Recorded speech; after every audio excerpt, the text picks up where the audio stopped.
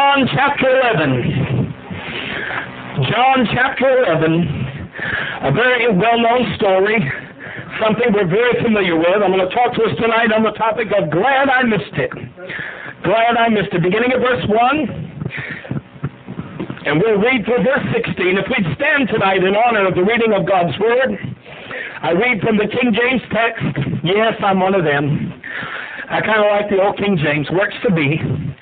Now a certain man was sick, named Lazarus, of Bethany, the town of Mary and her sister Martha. It was that Mary which anointed the Lord with ointment and wiped his feet with her hair, whose brother Lazarus was sick. Therefore his sisters sent unto him, saying, Lord, behold, he whom thou lovest is sick. When Jesus heard that, he said, This sickness is not unto death, but for the glory of God, that the Son of God might be glorified thereby. Now Jesus loved Martha and her sister and Lazarus. When he had heard, therefore, that he was sick, he abode 2 days still in the same place where he was. Then after that saith he to his disciples, Let us go into Judea again. His disciples say unto him, Master, the Jews of late sought to stone thee, and goest thou thither again? Jesus answered, Are there not 12 hours in the day? If any man walk in the day, he stumbleth not, because he seeth the light of this world. But if a man walk in the night, he stumbleth, because there is no light in him. These things said he, and after that he said unto them, Our friend Lazarus sleepeth, but I go, that I may awake him out of sleep. Then said his disciples, Lord, if he sleep, he shall do well. Howbeit Jesus spake of his death, but they thought that he had spoken of taking of rest in sleep. Then said Jesus unto them plainly, Lazarus is dead. And listen to this next line. And I am glad for your sakes that I was not there. Oh, hallelujah. To the intent ye may believe. Nevertheless, let us go unto him. Then said Thomas, which is called Didymus, unto his fellow disciples, Let us also go, that we may die with him. Oh, you always got those naysayers, don't you? You always got those that can see the negative side regardless of what you're doing. Amen. Glad I missed it. Would you bow your heads with me? King Jesus, we love you tonight. God, your word is the most important thing in our life today. For God, tonight it's from your word that we gather nourishment and we gather sustenance for our souls. Lord Jesus, as the bread of life would be broken tonight, we ask, God, that your anointing would rest heavily upon your messenger. Help us, God, to deliver that word that you placed in my heart, that those that are in this place, those that will hear this message on the internet, those that will hear it by tape, will be blessed and encouraged, uplifted and helped. God, there's nothing that I could say that could be of any benefit to anyone outside of the anointing of the Holy Ghost. And tonight, God, I lean so heavily on you. Set a fire in my soul that I might declare your word with boldness and with power from on high, that the hearer might know they're hearing from God and not merely from the messenger. Master, grant all that I've asked for. I ask it in none other than Jesus' precious name. Amen. Praise God and amen. You may be seated tonight. Isn't it funny that the Lord is never in a hurry? He's never rushed by circumstances, regardless of how dire they may seem to us. He is never hurried, because God is God when he gets there, as the black preacher said. He's always God when he gets there, brother. It doesn't matter whether he gets there early or he gets there late. He's still God when he gets there. Hallelujah. Have you ever been somewhere, and as you arrive, you find out that something had just happened that you really weren't too thrilled about, and you say, well, gee, I'm glad I missed it. I'm glad I got here a little late and I wasn't here to see that. Maybe some family members were fighting or fretting, or somebody got into a tussle or something, and you say, well, I'm glad I missed that. Sometimes there are benefits to arriving on the scene just a little bit late. Amen? I want you to know tonight that there are many times that God is saying, I'm so glad I missed it. I'm so glad I didn't get there any earlier. I'm so glad I didn't arrive on the scene any sooner than I did, because by coming when I did, there was greater opportunity for a miracle. There was greater opportunity for our faith to be challenged. There was greater opportunity something more than it was before we started. Oh, I'm glad I missed it. Jesus spoke to his disciples of the death of Lazarus, and they did not understand that he was speaking of this young man's death. They thought, oh, well, he's asleep. He's been sick, so if he's sleeping, should we leave him alone and just let him sleep? Isn't that funny? You know, we human beings are riot, aren't we? If God didn't have a sense of humor, I swear heaven would crack, because we are just a bunch of goofs. Well, Lord, if he's sleeping, let's just leave him alone. You know, hey, he'll get better that way. And the Lord has to speak plainly. How many times God tried to tell us something, we don't get it, until he finally has to speak plainly. Amen. Until he finally has to make it black and white and say, listen, dummy, this is what I'm trying to tell you. Listen to him. He's not sleeping, he's dead. Oh, he's dead. Oh, now I get it. Yeah, And now you want to go. We've been sitting here flaking around for 2 days, and now you want to go. Now that he's dead, and you know the Jews bury their folks within 24 hours, so, Lord, you know, of course, the boy's been buried already. He's already in his grave, but you want to go now. Okay, well, see, we kind of would have thought it might have been a good idea to go and visit him while he was living. Amen. We kind of thought it'd be a good idea to go see him while he was still breathing, you know, and had a little bit of life in him, and then you could have worked some of your glorious miracle-working power on him, you know, and zap, and he'd have been healed. What makes you think I can't heal him where he's at now? What makes you think tonight God can't give you a miracle where you're at now? What makes you think tonight that your circumstance and your situation is so dire that God cannot do for you what you need God to do? Hallelujah. We've been praying around here for some financial miracles because we got some things to take care of, and it gets to the point sometimes where I say, Lord, are you ever going to move on this thing? And the Lord just answers back, when I move, it'll be done. When I do it, it'll be done. You don't have to worry about the time. All you've got to worry about is believe in me. Because if you can hold out and believe in spite of the circumstance, in spite of the situation, when you get to the end of this tunnel, you'll have a greater faith and a stronger faith than you had going in. Amen. I like to teach our people, sometimes God wants you to flex your faith muscle. Amen. Just like when you work out. You know, the only time you benefit when you're lifting weights is when you're pushing against the resistance. So sometimes God has to let our circumstance kind of expand and last a little bit longer than we care for it to, so that we can continue to believe against the circumstance, and we can continue to flex our muscle against the resistance, so that when we come to the end of that experience, our faith is stronger than it was when we went in. Amen. That's why God's never in a hurry. It's not because he's trying to give us a nervous breakdown, although sometimes I wonder. But it's because he's trying to help us to push against the resistance, hallelujah, and believe him in spite of every circumstance, so that when it's all over, our faith is at a higher plane than it was when we started. Amen. Don't you want to have greater faith tonight than you did last night? Amen. Don't you want your faith today to be greater than it was yesterday? Amen. I know people got the same faith they had the day they prayed through, and they can't believe God for nothing, because they've never had to push against the resistance. They've never worked that faith muscle. Glory to God. You know, I don't think it was an accident that the Lord said that if we would have faith as the size of the grain of a mustard seed. I don't think it was an accident that the Lord used that illustration, because I believe what he was saying simply was this, that faith is similar to that seed. And if you'll sow that seed, and if you'll flex that muscle, when it's all said and done, you're not going to have a seed, you're going to have a plant. Hallelujah. You're going to have something entirely different than what you started with. You're going to have something far more majestic, far more grand than what you started with. But you start out with this little grain, this little tiny thing. You ever seen a mustard seed? It looks about like a fleck of pepper, don't it? It's so tiny and so small. But from that grows this enormous plant, this great big glorious plant. And I believe God is trying to raise up a people in these last days that have faith, that can believe him for great things. I believe that as the enemy comes in and they tribulation period begins, that God's church is going to begin to manifest miracles like we've never seen before in the entire history of the church. Amen. I believe we're going to make Peter and Paul look like Peter, Paul, and Mary, because they're not even going to be able to compare with what God's church is going to be doing.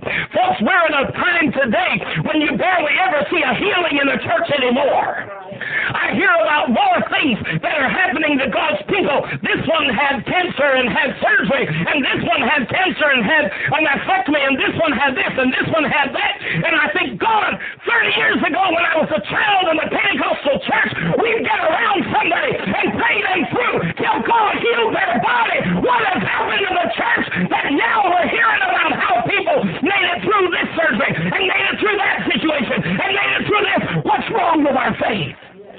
Where's it at? Amen. Jesus said, when the Lord returns, will he find faith in the earth? Isn't that what he said? Amen. But you see, faith comes by hearing, and hearing by the Word of God. It is not a mistake tonight that faith is lacking in the church, because the Word of God is lacking in the church. We've got more preachers preaching opinion. We've got more preachers preaching their own hard, heartless, heavy, and condemnatory messages, rather than preaching the uplifting, glorious news of the gospel of Jesus Christ. And that's why there's no faith, because the Word of God, there's a famine in the land, not of bread or of water, but of the hearing of the Word of God. And if they preach the Word like they're supposed to, God's people would be raising the dead. They'd be laying hands on the sick and seeing them recover. They'd be casting demons out of the oppressed, and the world would stand in awe. We got TV ministries think that the world will be impressed if we have gold thrones for all the preachers to sit in. We've got to imitate Hollywood for the world to be impressed. Well, Mr. Krause, I've got news for you. You ever get enough of the Holy Ghost, you can lay hands on a dead man and see life come back into his body. The world will be impressed. You ever get enough of the Holy Ghost in you so that you can lay hands on someone with a cancer in their body and God removes it, and there's not so much as a scar or a sign that it ever existed. The world will be impressed. You ever get enough of the Holy Ghost in you that you can speak the name of Jesus to a demoniac and see that demoniac delivered? I'll tell you, the world will be impressed, and they won't care if you're sitting on folding chairs. Lord have mercy. I get so tired of the foolishness that's going on in God's church today. We're so busy trying to impress the world with worldly things. The world doesn't want worldly things. When they come to the house of God, they want God. Hallelujah. They don't come to church, brother, to buy dimes. They come to church to find Jesus. And it's a shame when you come to church nowadays. We've got gold. We've got silver. We've got diamonds and rubies. But where's the power of God? Where's the presence of the Holy Ghost? Where is God to deliver and to heal and to save? Amen. Oh, I tell you, I remember pastoring my very first church many years ago. 22 years ago, roughly. And I remember I was just a kid. Didn't know anything about pastoring. Was terrified out of my mind, 18 years old. So, yeah, you do the math, you know my age, okay. And I remember people would come into our church and be healed, brother. I saw more healings in that church than I'd ever seen, I think, in all my life. And I was raised in a good church, had a lot of faith, and we saw people healed in the church I was raised in all the time.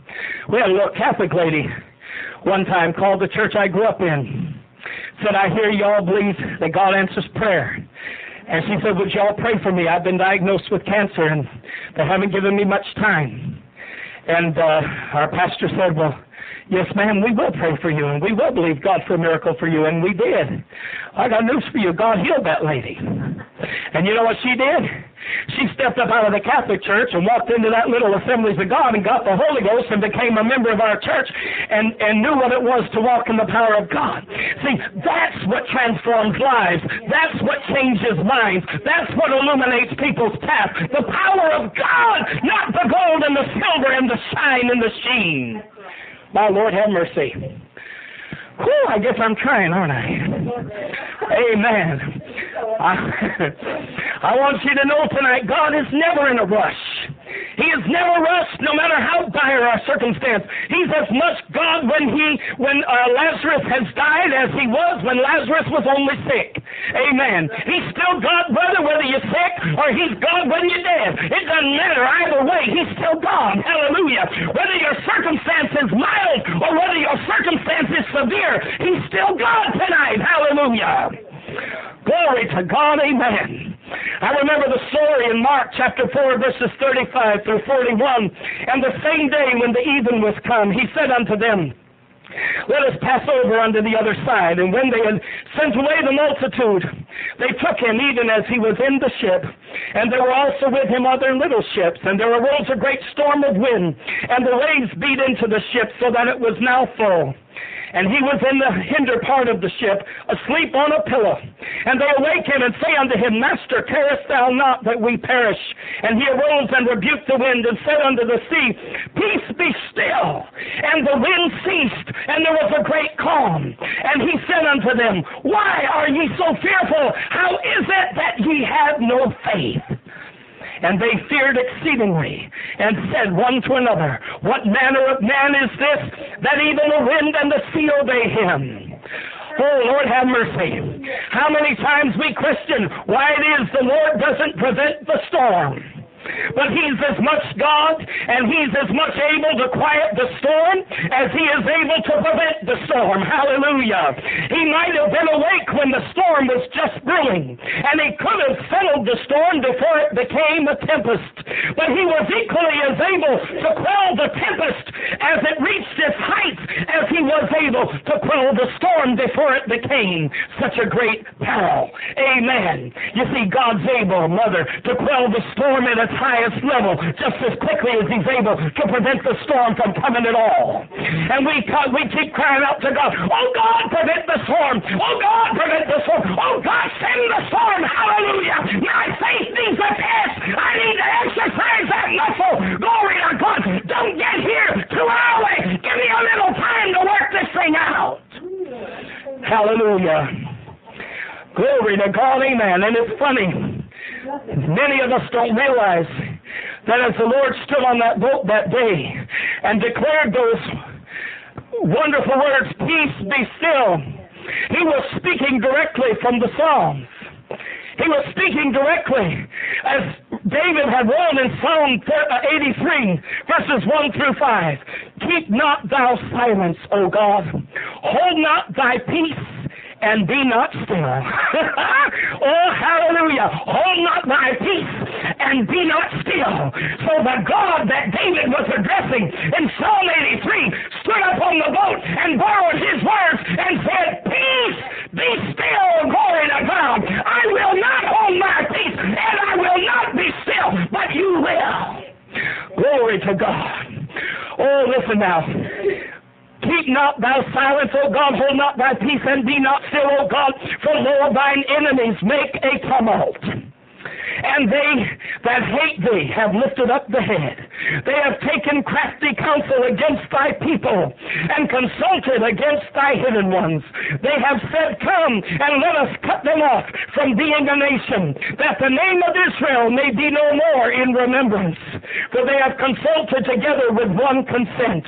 They are confederate against thee. If we would remember today that storm was every bit as much against the Lord as it was against the disciples. It was as big a threat on the Lord's life as it was the disciples' life. Amen. You see, you can't attack God's people, but God don't feel it. Come on now. You can't come against God's people and think that God ain't feeling the pain of what God's people are going through. When the enemy thinks he's going to come against the people of God, he often forgets that he's coming against the God of the people, because you can't come against one without coming against the other. Glory to God. My big brother, my father, he stands behind me. He stands ever ready to defend me. I want you to know, devil, when you try to mess with me, you're going to have to mess with him. Glory to God. If Satan ever, listen to this now, if this don't make you happy, nothing will. If you ain't never shouted while a preacher's preaching, you're going to shout tonight. If Satan ever had a hand in trying to destroy the Lord, it was surely as the Lord lay in that boat sleeping. Satan was trying with all his might to destroy Jesus. Why? To prevent Calvary. Oh yes, you listen to me now. Satan knew that Calvary could not happen. He didn't rejoice the day that Jesus hung on the cross. Contrary to the notions of many preachers and the lyrics of many songwriters, Satan shrunk in fear and he shook in terror with every step the Master took down that Via Dolorosa, hallelujah, toward that place that was called the place of the skull, hallelujah. The Word of God tells us that the enemy would bruise his heel, but he would bruise the enemy's head, hallelujah. And as the cross was lowered into its hole on Calvary's hill, a knife was driven through the skull of the enemy. Oh, hallelujah. Do you hear me? As the cross was lowered into the hole on Calvary, the place of the skull, then the Lord bruised the head of the enemy. Glory to God. Right through the skull went the cross, and victory came to God's people. Oh, glory! The devil wasn't interested in watching the Lord die on that cross. He wanted to do everything he could to prevent that from ever happening. He started when the Lord was just born, trying to destroy the infants, the children under 2 years of age, under old Herod. Amen. He tried to destroy the Lord. He tried to tempt him. Hey, why don't you leap off this pillar? The Word of God says. Of course, the Lord wasn't stupid. He knew. He said, yeah, I know what the Bible said, but I also know the Bible says you don't tempt God. The Bible also tells me you don't do something stupid and expect God to cover your back just because you have a notion to do something stupid. Come on now, children. Amen. A lot of us want to go out there and do stupid things and expect God to cover our back when all the while we know we're doing something stupid. It don't work that way. Amen. But if in the process of your journey you happen to do something stupid and you didn't do it intentionally, but it kind of happened, God will cover you. Amen. Because thank God the Lord makes up for my mistakes. Or I'd be in a hole so deep I couldn't get out. Amen. I want you to know today, the Lord didn't have to prevent that storm from occurring because he was as much God after the storm as he was before the storm. He was able to quell the storm as quickly as he would have been able to prevent the storm. In Job, we read a story of the man Job. The Word of God tells us in verses 6 through 8, chapter 1 of Job, now there was a day when the sons of God came to present themselves before the Lord, and Satan came also among them. And the Lord said unto Satan, whence comest thou? Then Satan answered the Lord and said, from going to and fro in the earth, and from walking up and down it.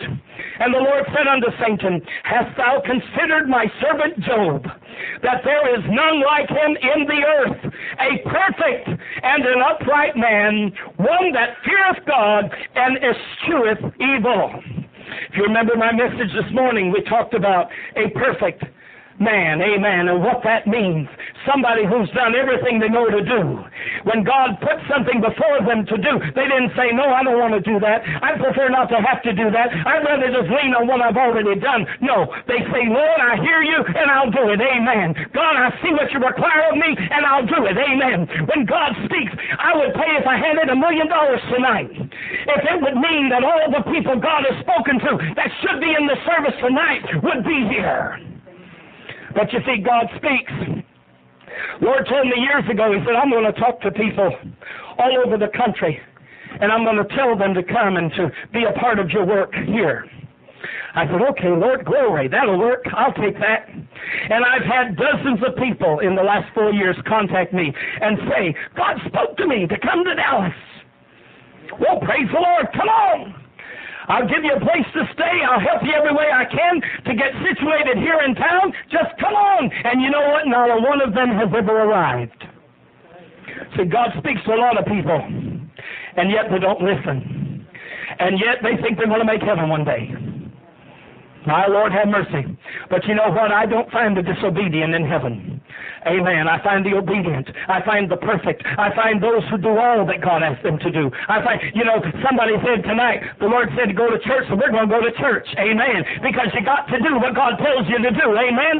It's not time to question. It's not time to argue. It's time to obey. When God tells you, there must be something there for you. I don't know if this preacher's got it coming out of his mouth right now or not, but there's got to be something here for you tonight if God told you to come.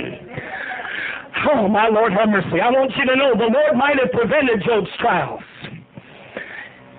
He might have prevented Job's trials by telling the devil, no, you can't try Job. But our God is God before, during, and after the trial. He is able to restore that which we have lost. He is able to heal that which is unhealthy. He is able to mend that which is broken. When our faith is increased, strengthened, and multiplied by our storms and our trials, we will be grateful to God for His having missed the opportunity to arrive on the scene sooner. You hear me now? When our faith is greater, brother, for the trial we've gone through, when our faith is greater for the trouble we have endured, we'll be grateful that God arrived and said, glad I missed it. Amen. The Lord said to His disciples that day as He was telling them of Lazarus' death, and I am glad for your sakes that I was not there. I'm glad I missed it. Because by my missing being there at an earlier time, I gave you an opportunity for your faith to grow. By my not being there at an earlier time, I gave you an opportunity to increase your faith. I gave you an opportunity to see a miracle that would boggle the minds of the world. Hallelujah. That at my very word, I could call a dead body from the grave. Glory to God. Oh, I want you to know, children, God, when He lets things get worse and worse and worse, what He's doing is He's setting up a bigger and a bigger and a bigger miracle. Hallelujah. Do you hear me now? When God lets the circumstance grow even more and more dire, all He's doing is setting the devil up for a greater victory. He could have given us a victory yesterday, but it would have been a small victory. Let's wait a month and He'll give us a glorious victory. He'll give us a big victory. He'll give us a victory we can shout down the aisles of God's house for. Glory to God. Say, Lord, why are you waiting? He says, well, because I'm glad I missed the opportunity to be there sooner. Because by missing the opportunity to be there sooner, you have the opportunity to witness a greater miracle and a greater blessing. My Lord, have mercy. Are you blessed tonight? Amen. Is the word of the Lord telling you something? I hope so. I want to read to you more of that story of Lazarus. John chapter 11, verse 33 through 44, the word of the Lord reads, when Jesus therefore saw her weeping, and the Jews also weeping which came with her, he groaned in the spirit and was troubled. You remember Lazarus' sister had come to him and said, Lord, don't bother, he's dead. Oh Lord, how many of us go to God and say, Lord, it's too late now. And He said, you don't know who I am, do you? Amen. If you knew who I was, you know that the words, it's too late, don't even fit in my vocabulary. The words, it's too late, don't even belong in the vocabulary of God's church tonight. Do you hear me? The words, it's too late, should never be uttered from our lips, because for God, it's never too late. Hallelujah. And in His spirit, the Bible said He was troubled. I'm going to tell you, we don't make God happy when we approach Him in unbelief. We don't make God happy when we approach Him with a fearful mindset and a faithless mindset. And then the Lord said, where have you laid him? They said unto Him, Lord, come and see. Jesus wept. Shortest scripture in the entire Word of God. Jesus wept. Not for the fact that Lazarus is dead, because Jesus knows what Jesus can do. He wasn't crying because Lazarus was dead. He was crying because those he loved didn't believe him. They didn't have confidence in him. I wonder how many times God sits on the throne and looks down at us as we scream out to him, "It's too late!" And he weeps and says, "Oh, Chuck, you're not believing me. You're not trusting me. You're not understanding that I'm God when I get there. But when I get there, I'm going to give you the biggest miracle you've ever seen." Honey, I've had more nervous breakdowns waiting on money to come in. Oh, I'm telling you, oh yes. One thing this preacher is human, and I'll admit as quick as anybody, I hate finances. I wish to God God's church could operate without money, because it would thrill me to death. I'm not a good fundraiser, don't like it, never have liked it. But I'll tell you, there have been times when the pressure would get so hot, brother, I'd be cussing every which way but upside down. Golly, God, I don't understand what's going on. It's too late, God, you haven't come. If you haven't come now, you're never going to come. It's never going to happen. And then it seemed like the next day, the Lord just waiting for me to crack. The next day, here comes that $5,000 check in the mail. And I'm sitting there like a fool saying, "Lord, I'm sorry, Jesus. Lord, you know, I knew the whole time that I knew the whole while you were going to come through, Lord. I really did, you know. I was really believing you, Jesus. See, that nervous breakdown, that was just kind of to force your hand, you know. I figured if I cussed a little, you'd finally throw me some money and help us out of this man." But you see, without fail, God never fails.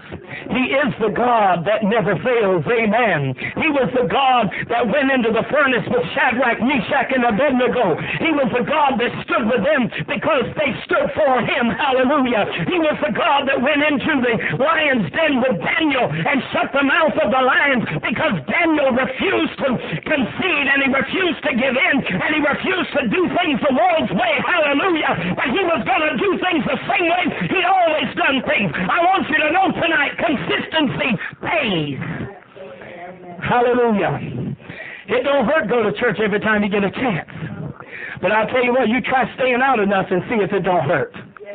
Come on now. You see if you don't miss 2 or 3 services, if it don't become easier and easier to miss the 4th one, and the 5th one, and the 6th one, and all of a sudden you've been out of church for 10 years. You see, so consistency pays. I want you to know the word of the Lord said, "Then said the Jews, behold how he loved him." Yeah, when the Lord's crying, they see that as, oh, he really loved Lazarus.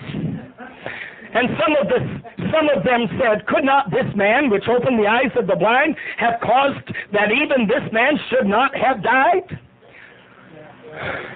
This guy has healed blind people. Couldn't he have prevented Lazarus from dying? Yes, he could have, but he's glad he missed it. Because by missing it, now you're going to see something better than the eyes of the blind being open. You're going to see something better than the sick being healed. Honey, get ready. You're about to see the dead being raised. Hallelujah. That's the word of our God. Glory to God. Listen to this. Jesus, therefore, again groaning in himself.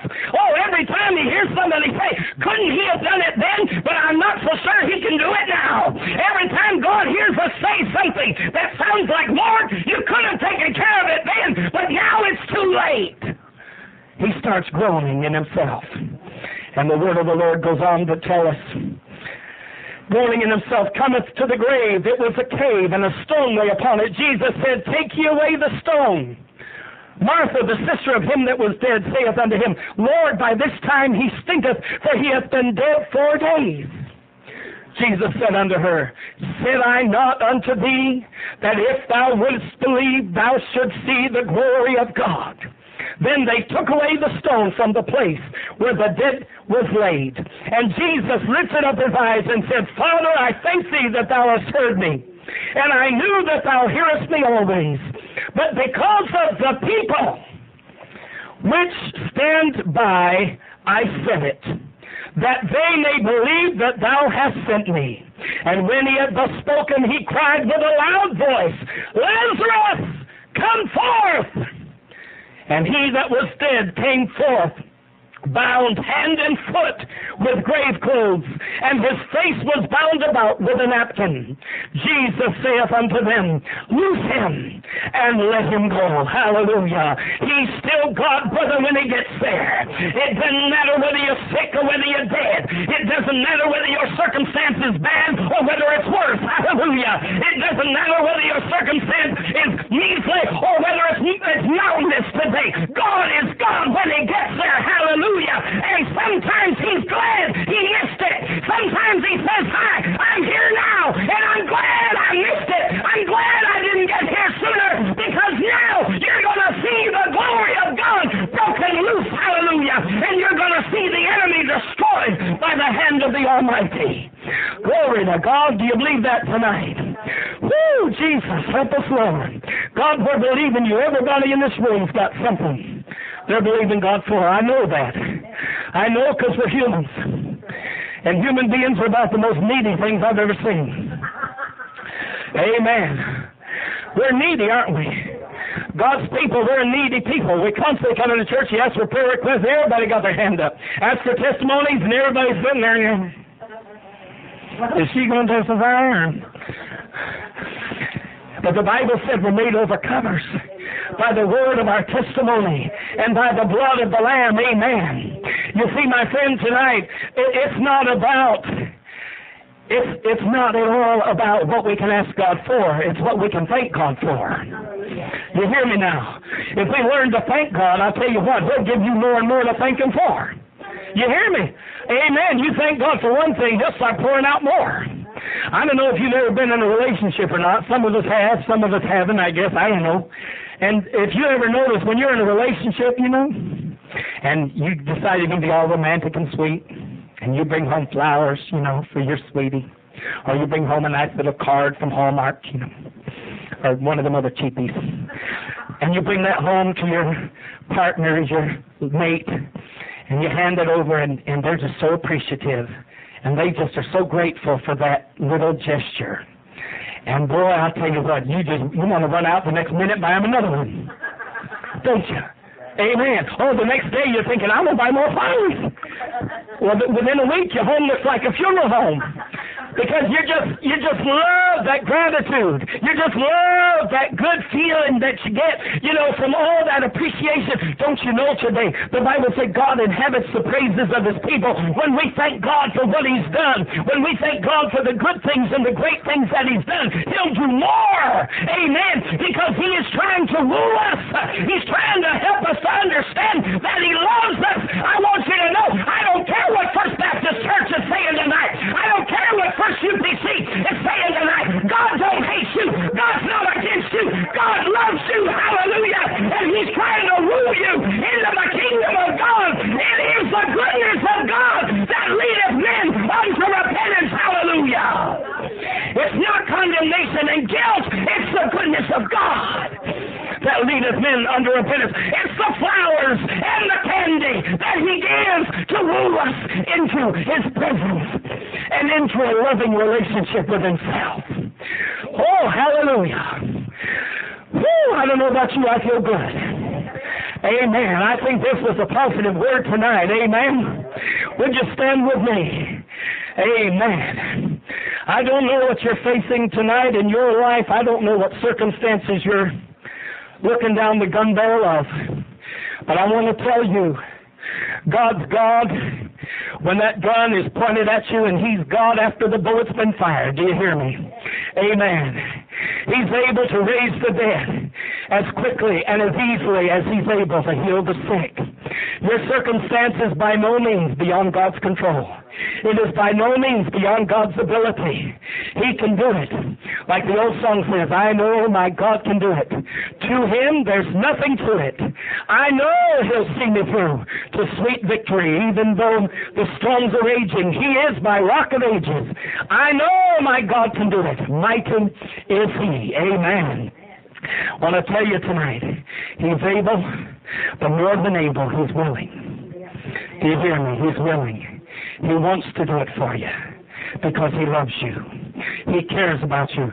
God don't like watching us squirm in circumstances. He doesn't like watching us have to go through the fire. But at the same time, just like a parent, we don't always like watching our baby fall on the floor as they're trying to learn to walk. But if they don't fall a few times, they're never going to walk. Amen.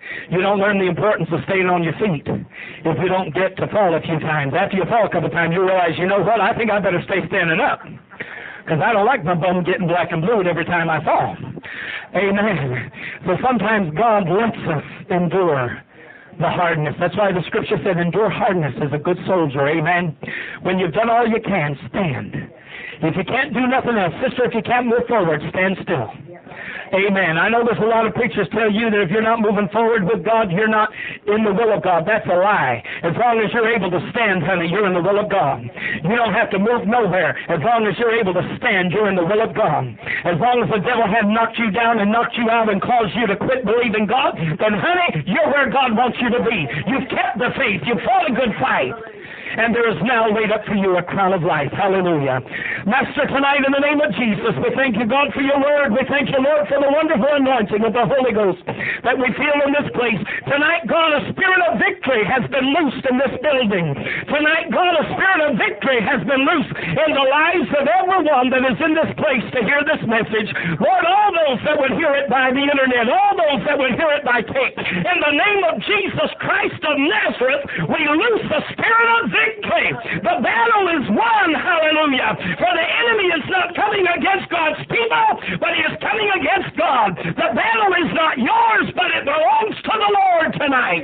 Master, in the name of Jesus, we're believing you tonight for great things. Lord, yesterday you might have given us a small miracle, but today we need a great miracle. And God, we believe and we know that your every bit is able to give us a great big miracle today, as you were able to give us a small miracle yesterday. God, we're believing you. Increase our faith. Lord, I believe. Help thou my unbelief. Help us, God, today to believe you, to trust you, to lean on you wholly, and not to let the enemy of our soul convince us that it's too late. Because, Lord, it's never too late for our God. When you get there, it's a good time. When you get there, it's the right time. When you get there, God, you may be saying, I'm glad I missed it. Because now you have the opportunity to see an even greater miracle, to receive an even greater blessing. Master, in the name of Jesus, we just pray, God, that this spirit, this anointing would rest upon us. Go with us to our homes tonight. Help us to meditate upon your word, God. Let our faith be increased, that it might become something greater and stronger and more powerful than anything we had yesterday. Oh God, change us and form us in your image, we pray. Master, tonight, in the name of Jesus, in Jesus' name, we ask him in Jesus' name. Amen. Praise God and amen. Glory to the Lamb of God. Hallelujah. Do you feel tonight like you heard from heaven? I hope so. Amen. I want to tell you, we have a scrawny little chicken. We didn't know we were going to triple our congregation size in one night. So, but we do have some eats, and we can go get some more if we have to. So we want you, if you want to, we'd love to have you stay with us and have a bite to eat with us. We brought it tonight, and we'd love to have you stay with us and fellowship with us and have something to eat and drink, okay? So you do that tonight if you would. We'd love to have you. Amen. If you've been blessed, just raise your hand. Let the words of my mouth, the meditation of my heart be acceptable in thy sight, O Lord, my strength and my redeemer. God bless you tonight. In Jesus' name, you're dismissed. Go in peace. Amen.